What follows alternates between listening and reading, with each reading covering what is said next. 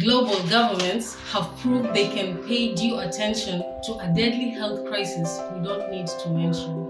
It was here long before and will be here long after. It's climate chaos. We must find a path to a raft of solutions that unite our planet.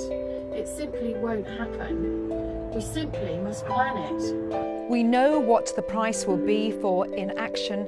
The extreme weather we've seen is but a fraction of actions of cures caused by global weather. We cannot stop them occurring, however. Together we can carve a safer route through it.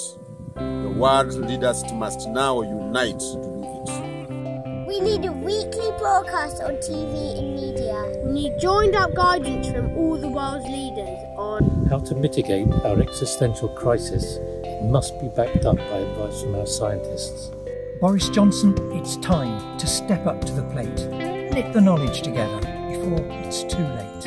It's not all on your shoulders, just facilitate it. Be led by the science or humans, or you make it. A weekly address to us would be a good start.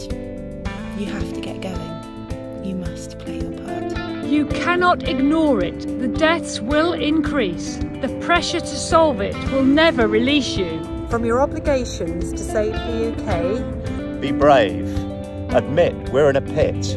And today, call your press officers, book the first broadcast. We need you to guide us each week because of the forecast. Our weather will never be what they were before, to keep us all calmer, keep us informed. The future's not partisan. Make a unified team. Between you, create a sustainable scene. And crack on, please. Put a stick in the sand. And in your weekly broadcast, give us all a hand. A frank, honest address will decrease our stress. The buck lies with you. Get us out of this place.